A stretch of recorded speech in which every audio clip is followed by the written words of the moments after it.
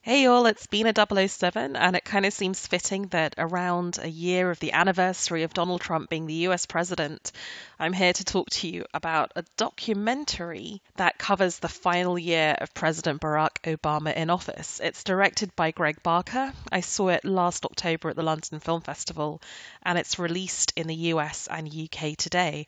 So it's called The Final Year, and that's exactly what it is. It's Greg following Obama and a team of his people as they really try and create the legacy of Obama's administration. And I think it's very clear that they believe they're going to be handing over to Hillary Clinton. And there are a set of beliefs that they embody, some of which I share, some of which I don't. But what does impress you is their earnestness, their commitment to the concept of public service, that they are putting their lives in service of what they believe are the best interests of the United States, and that is a very liberal internationalist view. In other words, they believe in engaging with foreign powers and in using America's reputation and history as a democracy and embodying certain idealized values into practice, into using that influence abroad.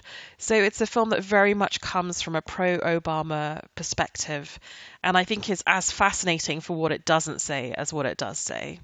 So the film follows a couple of specific people, and it's kind of, I guess, sad with the benefit of hindsight, regardless of your views of what they're trying to achieve, to see how quickly in politics your achievements can be undone. The first of these is Secretary of State John Kerry, who was negotiating the nuclear deal with Iran, which, as we know now, is irrelevant. He follows UN Ambassador Samantha Power, and she's basically in Nigeria trying to get the girls kidnapped by Boko Haram back. And that's interesting because she totally believes in the civilizing mission of the United Nations. And as we know, that's very different from Donald Trump's views. The film also follows Ben Rhodes, who's the Deputy National Security Advisor, and he was basically trying to do two things. He was trying to reconcile with Cuba and keep climate change at the top of the agenda. And as we now know, the US has withdrawn from the Paris Climate Change Accord, so that's done. And then finally, it's meant to be following Susan Rice, who was director of the NSA. And I think she might have been the most fascinating to really get an insight into, because obviously it's a secret world, one of national security. The problem is that she basically only gets a couple of scenes and just provides a couple of quite banal sound bites. She doesn't show her personal life as the other people do, and comes across as very deliberately, I think, anonymous, which is probably why there wasn't very much usable material. I do somehow wonder why she volunteered for the documentary, given that she wasn't prepared to give much of herself to it. And I do wonder whether the director might have been better to cut her out entirely. That said, I do have a sneaking suspicion, and I've got no foundation for this, that maybe it's that Susan Rice, coming from the NSA, would have been more of a foreign policy realist with a capital R, a philosophy in opposition to being an internationalist, capital I. And maybe what she was saying might not have jived with certainly the Samantha Power part of the film. And I wonder if that brought editorial conflict or problems. So I think this documentary is fascinating, and it's insightful as far as it goes. I think it will very much appeal to the people who share the same value set as the people it's eulogizing effectively. I don't necessarily do that, so I found it more fascinating for what it didn't show. In other words, this is a group of people and an administration in its final year that seems incredibly complacent, incredibly out of touch, and in its own Washington bubble. And it exactly tells you what the Trump campaign was fighting against, and why people in opposition to Trump were so surprised by his victory. Because there is so little acknowledgement of the juggernaut of the campaign, of, oh my goodness, this guy has now won the primaries. You know, he is the candidate. This is who Hillary's going to have to go up against.